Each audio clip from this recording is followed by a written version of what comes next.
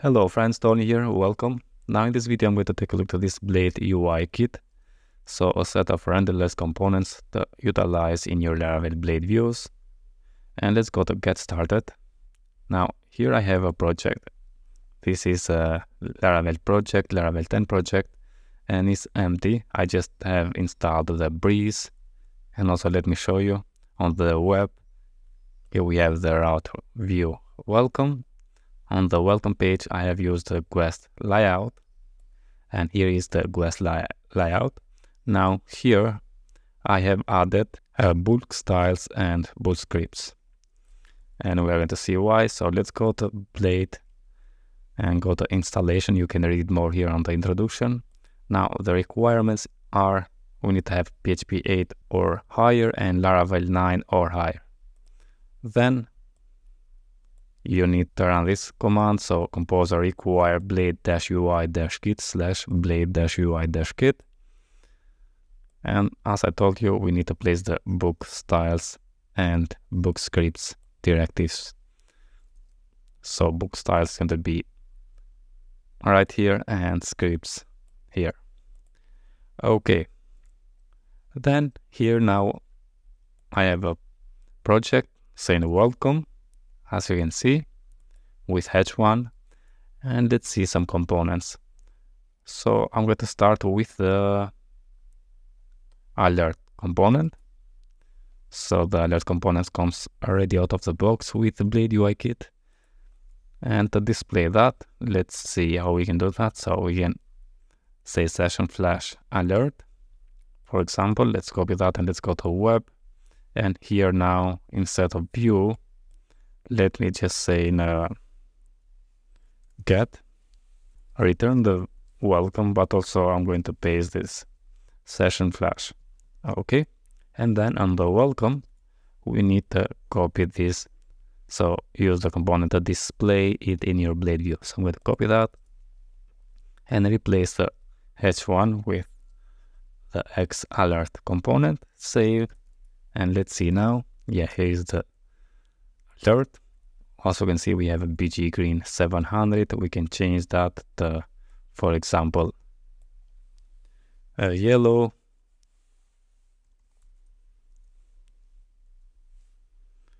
600, and text to be also yellow 100. And if I save and see, yeah, we have something like this. Next, you can read more here also. So using multiple types, let's copy that and let's go to web. Instead of only with this one, we can say flash success warning and danger, and then we can display all of them on the welcome. So replace the X alert with this one, which is type success warning and danger, and this success has BG green 700, the warning yellow 700, and the red 700. Okay, save and let's see now. Yeah, here we have all of them. Okay, you can read more here, but let's see another component. So for example, we have the logout form button and also the logout button. So when we put this, it's going to output the following HTML form, method post, and the action is going to be the HTTP localhost logout or URL. So let me open the .env file. I have bladeui.test, and if I copy this and paste it right here, save, it's going to say route logout not defined. So let's go and define that route. I'm going to copy this and paste it down there, and I'm going to name it not test but logout. Okay, now if I save and let's see, yeah, here is the logout. Now as you can see, we have this output, and if I view the page source, here we have the 4. And this class text gray 500 is applied on the button, as you can see here. So text gray 500, and if we change something like, for example, BG Indigo 500. And also I'm going to say around it, the MD save. And let's see. Yeah, here we have that. Also, we can say padding of 2. Okay, then we have also editors here. So let's see this easy MD and scroll down. Just copy this,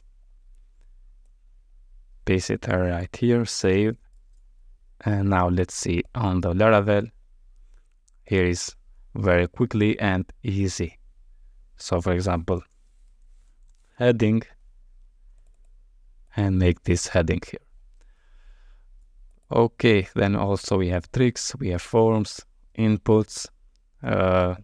What others I wanted to show you? Yeah, this pick a day. Directly here, very easy, just copy, and I'm going to paste it right here. Save that, and let's see, now we have here pick a day. Okay, next what we can see is, yeah, we have this drop down, and just let's see basic usage. I'm going to copy and paste it here. Let's save, and let's see on the browser. Yeah, here we have the drop down now because we use this text gray, but you can make as a button, as I told you. So let's say BG Indigo 500, around that the BMD, and also P2. Oh yeah, we have this text gray, which I don't like that. And also we have here the profiles, settings and logout in line, which I don't like. So I'm going to cut this and say, for example, the div with the class to be flex and flex code, and then paste that in, and then close this div, save. And now if I see, yeah, here we have the drop down. Okay, very easy, very quick. So you can see also here another one, which is, for example, avatar. I'm going to copy that, go to that, and then copy. So just copy this and replace this drop down with the X avatar, search John Doe. And if we see, here is the result. This will output the following HTML. So it's going to be an image with source HTTPS on avatar now as such John Doe. So you can see providers, for example, this one, and paste that, save. And here is the result. Also here we have fallback and other things. Okay friends, that's it all about this video. I just wanted to show you how we can use this Blade UI kit. And if you like such a videos, don't forget to subscribe to my channel, like the video, share with your friends, and see you in the next one. All the best. Thank you very much.